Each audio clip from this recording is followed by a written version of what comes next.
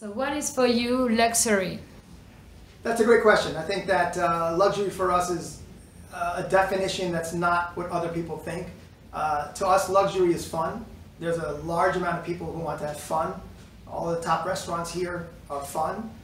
There's a music aspect to it. So with Hard Rock, Nobu, Eden Rock, Unico, there's always a music aspect. There's a fun aspect and luxury. So, you know, when you're at a certain price, some people expect that you need to wear a jacket and a tie. And we're more of a casual, relaxed luxury. We know that if you have the money to be here, you can enjoy it. You can wear whatever you like. Most people at the prices that we have know that what to wear and don't question it. They can wear what they want. We have rock stars, we have celebrities, and they wear what they want to wear. It's trendy and cool, and we don't have an issue with it at our property. So luxury means that, you know, you're going to get great food, great vibe, great rooms, and you're not going to really worry in our AIC Hotel Group world of what you have to wear. You know, we really don't have a dress code. Some of the other older all-inclusive brands still have dress codes and requirements, and you know, you must wear this and that, and we really don't have that. You know, as long as our guest is the type of guest that knows they want to dress up at night or get really cool at night and dress the trendy way, let's say. And what is luxe for you for kids? Luxe for me for kids is making sure that they have the amenities to do things that are not, in today's world, a kid's camp or a kid's room or a teenager's room. You know, we know that all of our research shows that if you put the word teenage program, they're not going to go there.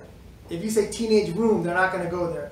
And that's why we aligned with a Woodward, which doesn't say the word teen, but it's built 100% for teens. It's super cool. It's super hip. It has all kinds of cool things to do. So the teenager wants to go there versus feeling like they got checked into a kid's club with a teen sign on it.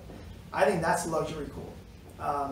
You know, having music-based stuff, especially today, is luxury cool because all the things that the kids are doing on apps with Musical.ly and different things like that, and right now with Snapchat and all the fun stuff they do, it's got to be driven in a cool scenario so they can take a cool picture. And if you partner with brands that are cool like a Woodward or even now Kids Bop, where you can actually go into a Kids Bop studio and record and have fun, it makes it all that different to the customer as luxury.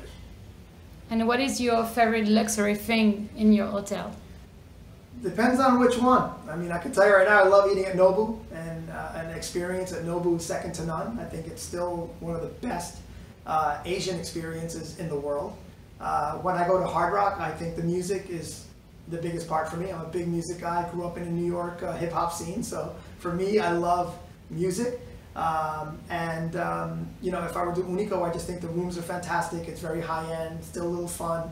You almost feel like you're in like a, you know, upscale, off the beaten path, all inclusive. It's very Mexican, and so yeah, everyone has a different thing. I wouldn't say there's one place, but you know, luxury fun for me also at Punta Cana is gambling at our Las Vegas style casino, which a lot of people don't know we have. So it really depends on what you like and what you like to do. And you can always find that luxury feel for yourself.